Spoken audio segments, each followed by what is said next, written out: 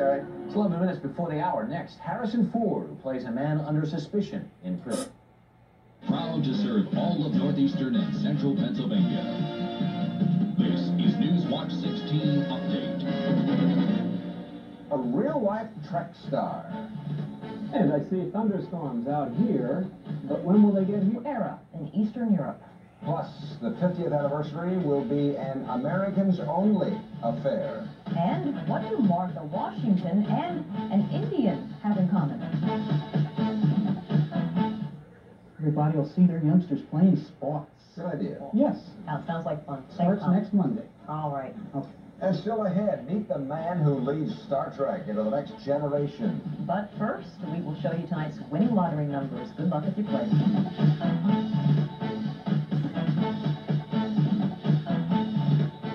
Who is the most popular woman in Britain tonight? Princess Diana, the Princess of Wales. She celebrates her 30th birthday tonight. Diana married Prince Charles 10 years ago, and a recent poll in Great Britain shows Diana is the most popular member of the royal family, even more popular than her mother-in-law, Queen Elizabeth. Be careful. Yeah. And finally tonight, if you're a Trekkie, stand up and be counted. By Trekkies, we mean big fans of Star Trek. Tonight I had a chance to meet Commander William Riker in person. He is a character on the new Star Trek series, Star Trek: The Next Generation.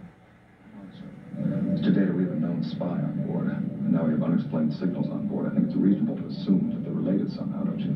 Jonathan Frakes is millions of light years away from home every week. Well, at least the character he plays is. Frakes is Commander William Riker, second in command on the Starship Enterprise and executive officer. Dear Melissa, thank you for your note on my father. I did love him. He was a classy guy, the best of his breed.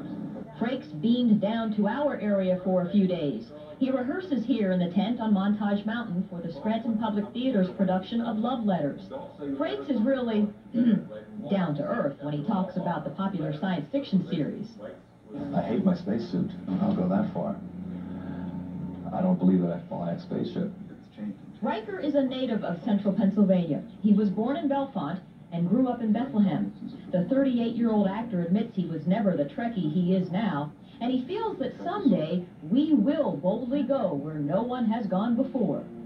The people we're involved with are very involved with NASA, and they claim that a lot of things that we do are things that they plan to do. I didn't want to say anything in there in front of him, but when I think of Star Trek, I think of Captain Kirk and Mr. Spock and Scotty saying, "I'm doing the best I can, Captain," and one of these. But Frakes believes there's actually a bigger following now for the new Star Trek than there ever was for the old Star Trek. People are happy to see something hopeful and positive. And we should be so lucky as to be living in the 24th century the way we live on this show.